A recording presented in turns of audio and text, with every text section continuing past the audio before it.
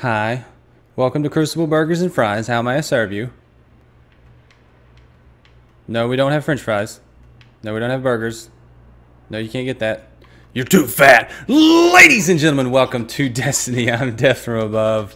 Standing here with our site 9940, the Crucible Quartermaster, because we're going to do a Legendary Max video today on the Antipodal Hindsight. It's the auto rifle from the Crucible. So if you go to the Crucible Vanguard and you see this gun, I have a different version than the one he's selling. Mine has some different stats, but you can buy this one from the vendor.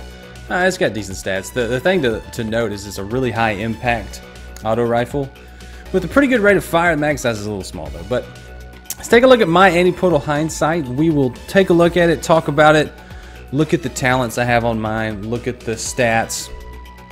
Then we'll go to some PvE gameplay I'll do in the daily mission so you can see how it performs against high level enemies, and then we will go to the daily PvP, which was Rumble today.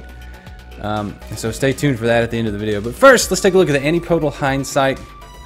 This is the Crucible auto rifle. Take a look at it without the shot. It's a pretty cool looking gun, gotta say. I like it. I'm becoming a very big fan of auto rifles in the Taken King.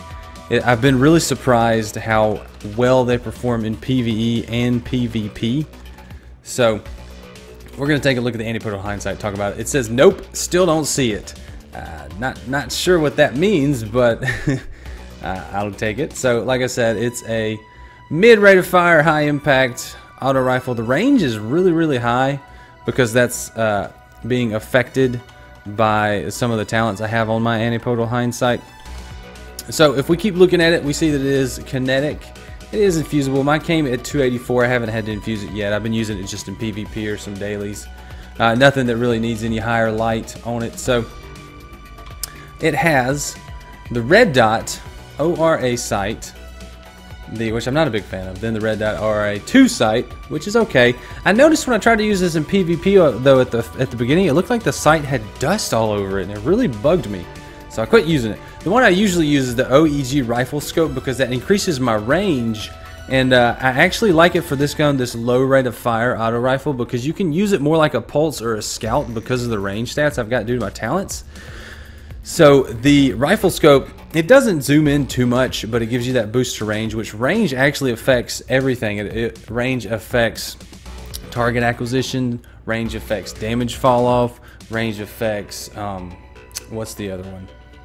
One more, but it affects all these things. So you want your range stat basically as high as you can get it on a primary. So that's what I did on this one. So the talents on mine are hip fire, fitted stock, injection mold, rifled barrel, and glass half full. The glass half full perk is really cool too. Now I know it's got some stability perks, and it is an auto rifle, so you would think I'd want stability, but I maxed out the range. I didn't miss any of the stability perks. I really didn't change anything while I was playing it in the daily missions. I changed the sight a couple times, but really kind of settled on the rifle scope fairly quickly.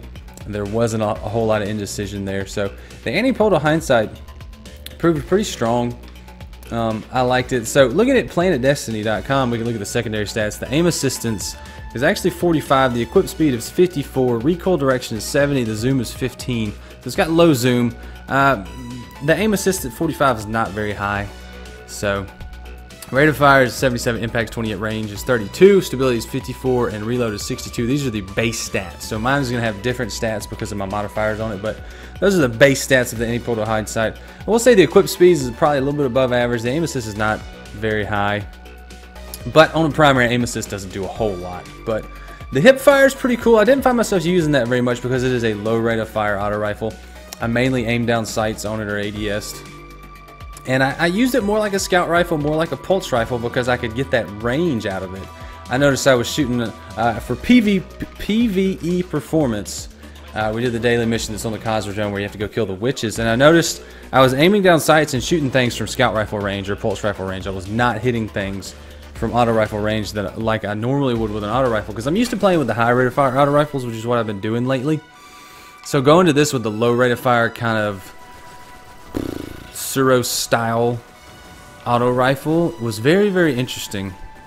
And I used it differently than I would use a normal auto rifle. Normal auto rifle, I would just walk up to a group of enemies and spray them in the face. This one, I was playing way back. Stuff would get all in front of my reticle, and I would wait for it to clear, focus on a head, and shoot it. So I wouldn't use this like a spray and pray auto rifle. I would use it like a scout rifle, and it worked out really well. I do have to say the mag size is a little lacking. I wish it had like 32, 36 in the mag. That would make this gun amazing.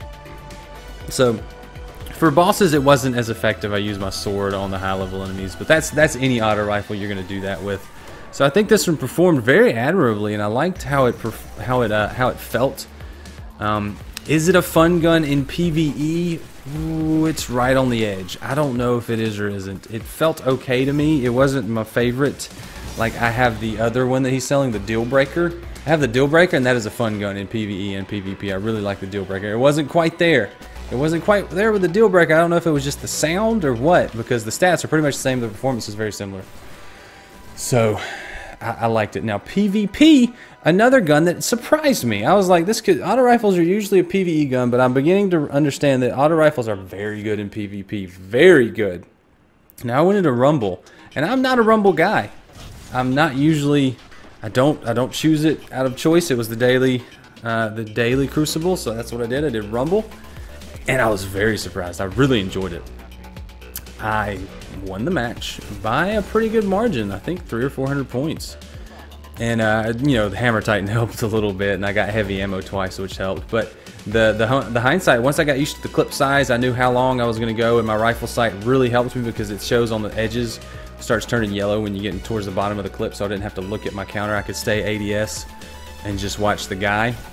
And so it's one of those guns where you start to be able to feel when you're about to run out of bullets, and you're going to feel when you're about to kill a guy. So it was very easy to get on target, very easy to keep on the head.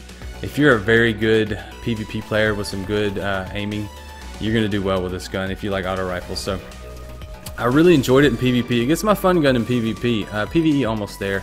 So Antipodal Hindsight, if you're looking for a high impact auto rifle, this is a definite consideration depending on the talents. Now, with glass half full, really good. I wish I had something besides hip fire. I wish I had, I don't know what, something else right there instead of hip fire, because I'm not using the hip fire. But it was still cool. But glass half full definitely saved me a couple times in Rumble.